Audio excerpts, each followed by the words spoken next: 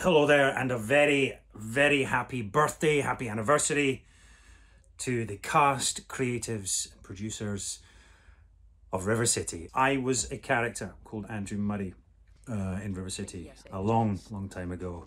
My wig now is similar to the hair I had as Andrew Murray, but Andrew Murray's hair was a lot better. Straightened, curtains, beautiful, and his outfits, I mean, beyond compare.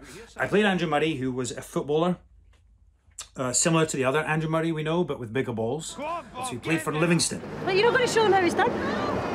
No, Kelly, I'm not. I've never kicked a ball in my life. At the press call, I got taken to Livingston Football Club.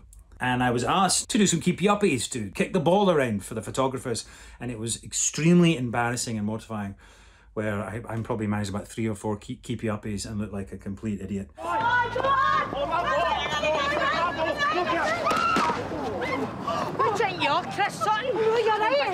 My time on River City was really an incredible time. I was a young-ish actor cutting my teeth. Only it's not Christmas Day every part of me's screaming out for.